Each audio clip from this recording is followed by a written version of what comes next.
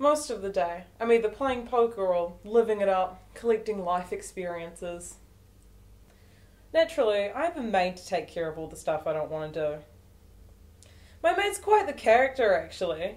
She's been working here for the last few years, and yet she still pretends it's her first day on the job and that she doesn't know what she's doing.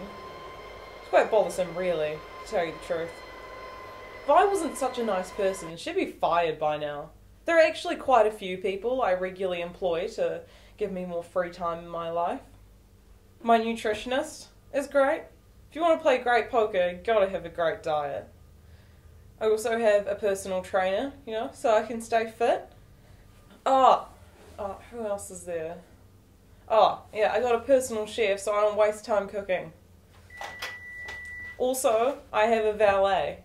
Yeah, I know, it sounds ridiculous. My friends are like, you don't need a valet, you just have a scooter. Look, it's not about needs, it's about wants. And I want a valet to take care of my scooter every day. Thank you very much.